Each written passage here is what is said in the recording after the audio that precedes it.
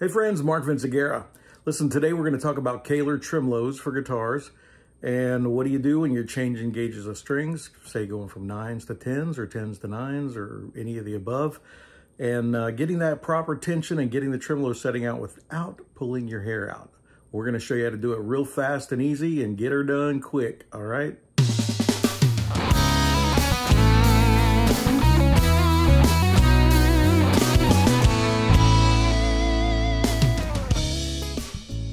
Hey guys, Mark Vinciguerra, good morning. We're going to talk about Kahler guitar tremolos this morning. I got a love-hate with these guys. I just love to hate them. Anyway, here we go. This is about spring tension. Doesn't seem to be a whole butt ton of information out there, so I'm going to show you the easy way. They got a really cool feature on the Kahlers, which is this lock right here. Actually, in the back of the block, you can see that there's an indent or a hole or a slot or whatever you want to call it.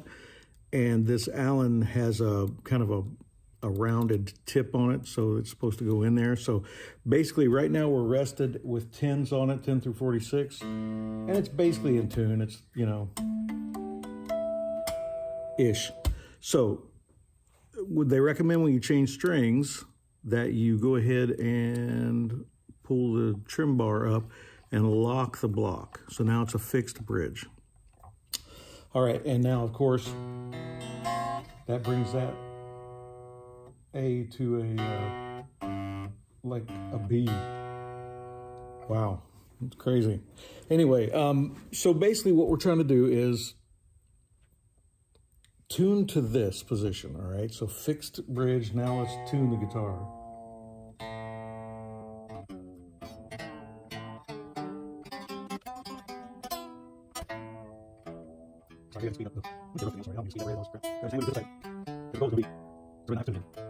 Okay, so that's in tune in this position. So let's do this. Let me take a little bit of tension off the bar. Okay, well, it doesn't go far. Let me get that so it doesn't fall out. But it's free to move about the cabin. So basically what I want to do is, my A is a G sharp. The center of this guy is a 2mm. And righty-tighty puts more tension on the springs. So, oh, we're almost there now. Hang on. I'm tuning it to a tuner that you can't see. It's just out of picture. Just a little headstock tuner right here. And basically I'm trying to get, I've got it to just a little bit sharp of an A. Sorry. So I'm tuning the guitar with spring tension at this point. So the A's in tune. E's just a little flat. D, G's a little flat. B's a little flat, E's right on. So where's this guy at? Let's just see. Oh, look at that. Goes right in. And everything seems a little sharp there. Okay, so it just means that the spring tension was resting on the pin. No big deal. I'm going to tune it back to pitch in the pin resting position where there's very little tension on it right now. I need to take that out. That's a heavy screwdriver.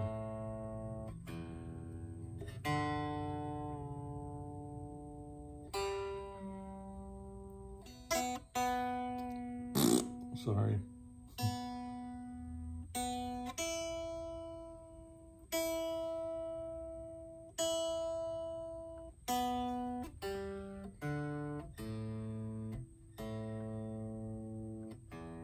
Okay, they're all in the green.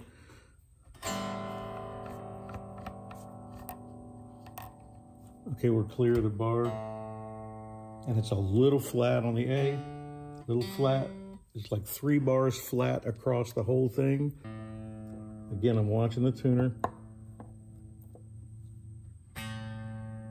Now it's green, take that out.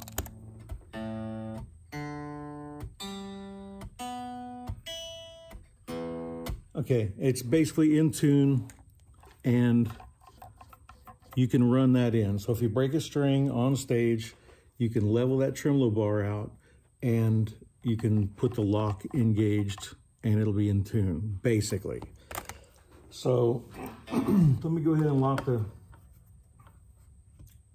lock down up top here at the nut. And everything goes just a little wonky when you do that. These tend to go sharp. You don't have a string retainer on the other side of the nut.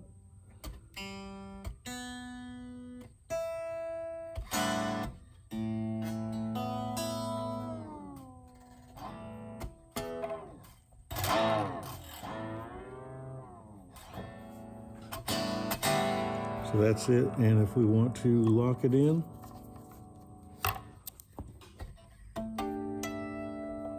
no tremolo. See, I gotta stop that. You're supposed to take the bar out when you do that. But that's it, kids. So now that I've taught you how to do that, let me give you my rant. The first thing when I saved up my hard-earned $225 or $235, I can't remember. It was a 1974 Gibson Flying V. Yes, I did it, and I hated myself for it. I still hate myself for it, so no hate mail, please. Live and learn. I bought the wraparound stud version of this, not the flat mount, but I still had to route a big old, it's not as big as a Floyd Rose, but I had to route the swimming pool in here to accommodate the cam. The first thing I noticed when I put the thing on is that spongy sound from these rollers. And that Tune-O-Matic has always had a, you know, on a Gibson, it has many, many faults and many weaknesses, but the one thing it does do extremely well is that it has a really good pitch center, and it's not spongy or boingy or anything like that.